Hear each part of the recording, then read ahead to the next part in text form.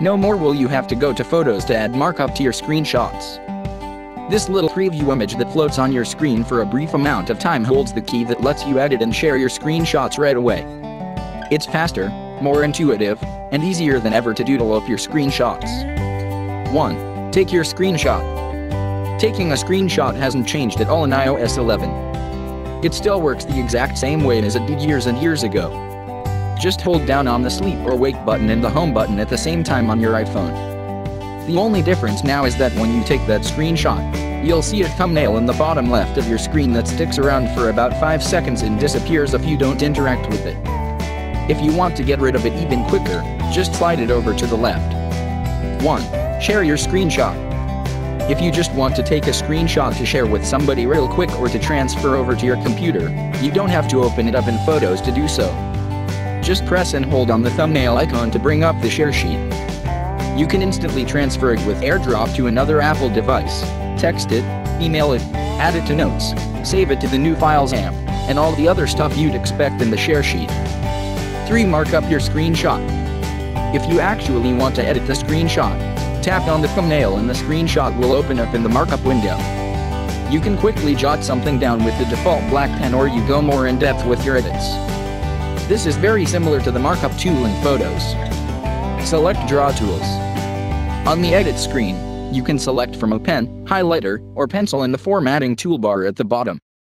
After you select one, you can tap on the color dot to change the color from black to white, blue, green, yellow, or red.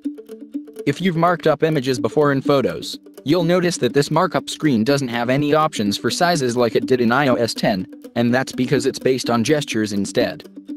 Move slow and precise with your finger and you'll get thin lines. Go wild and crazy all over the screen and you'll get thick lines. 5. Fix quick mistakes. If you make a mistake, you can use the eraser to make fine-tuned adjustments, just like you can in the markup screen in Photos. 6. Move things around. If you just drew your doodle in the wrong spot, you can use the dotted lasso tool to select the doodle in the image.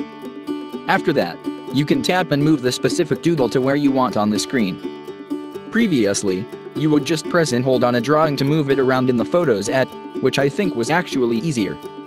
7. Undo and redo. You can use the back arrow in the top right to undo your last edit or to keep going back as far as you need to. Conversely, the forward arrow will redo any action or actions. You can also press and hold on the buttons to bring up more undo or redo options. This is very similar to the markup tool in Photos, with the addition of the redo button. 8. Crop and zoom. To crop the image, just move the blue border around the screenshot inward to your liking, similar to most other cropping tools on your iPhone. If you crop it too much, you can always move the borders back out. Nothing is permanent.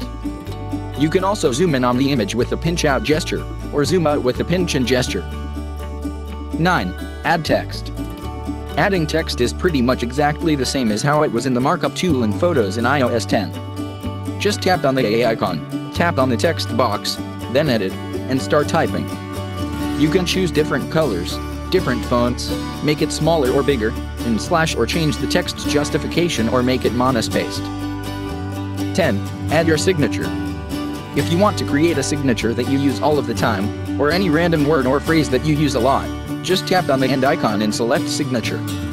If you don't have any current signatures, you'll be prompted to create one.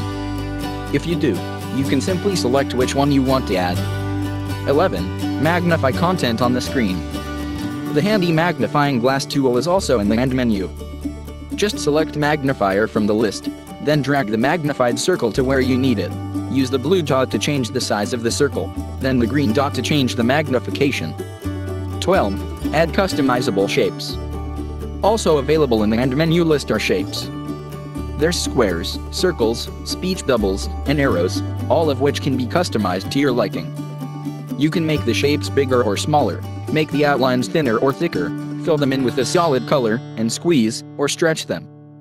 For arrows, you can also choose different types of lines. 13. Share your screenshot. Once your screenshot is marked up how you want it, you can now share it. Just tap the share sheet icon in the bottom left to see all of your options. 14. Save or delete your screenshot. If you didn't tap on the thumbnail to edit the screenshot, and it either went away by itself or you swiped it away, the screenshot was automatically saved to your screenshots album in Photos, so you don't have to worry about it. If you deleted it, you need to select Done to either save or delete your work of art. 15. Take and edit multiple screenshots.